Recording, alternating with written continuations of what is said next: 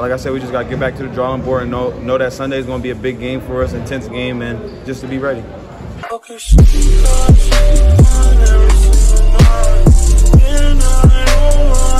bets on sports. The energy flows.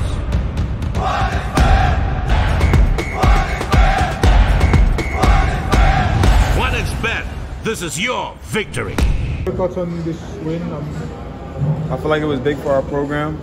Another close game. We know we're going to get the best fight from every team. We know every team wants to be the first one to beat us, so we just got to come out here and keep playing our game.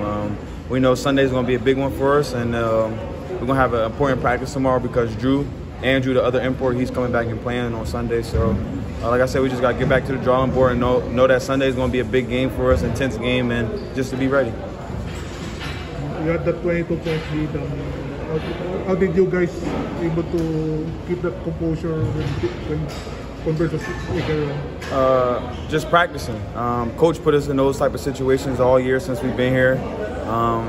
We've been playing against a lot of good competition to prepare us for those moments, and when the opportunity came, we seized the moment. On a personal note, how do you assess your four-game performance?